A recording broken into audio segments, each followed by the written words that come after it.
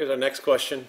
This is from a nurse, and this has to do with child growth.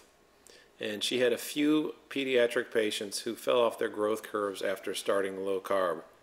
Now, we don't know what she means by low carb. We don't know what the food, and we don't know what the blood sugars were with the kids that went low carb. But she said this is a barrier. I guess she is a type 1 that is a low carber.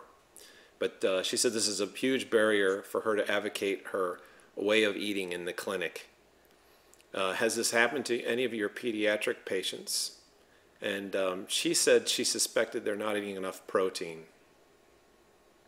So she answered part of the question correctly, but I can think of another part of the answer, and that would be to check the free T3. The thyroid may be low. We know that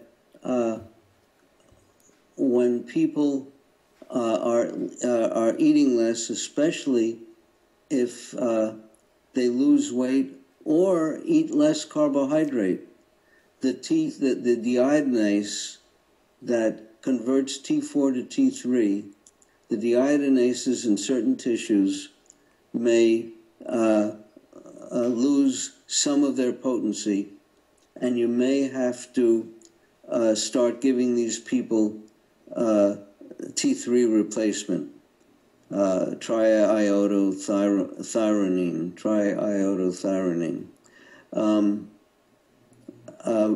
I find that most type 1 diabetics who come into my office already have hypothyroidism before I make any changes in their diets, but it is possible by lowering carbohydrate to also lower their T3, and that has to be checked.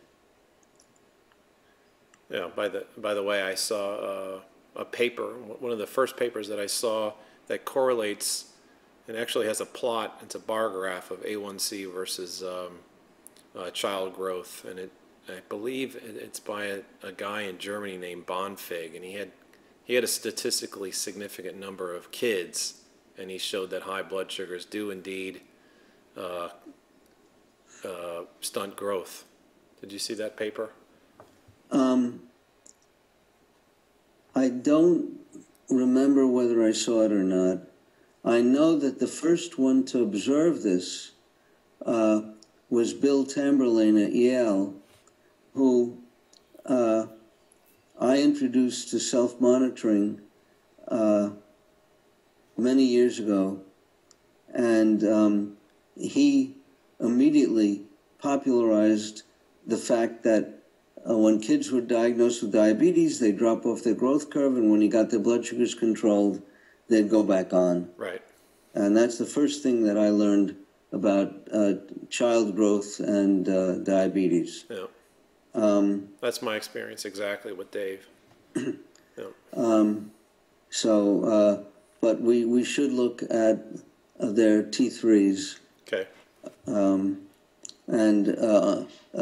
To get the proper dosing of T3, it should be a timed release form that you can get from compounding chemists, and the doctor has to prescribe appropriate doses. You can get it to last about 12 hours, so you take it twice a day. And we have a session on that. Right.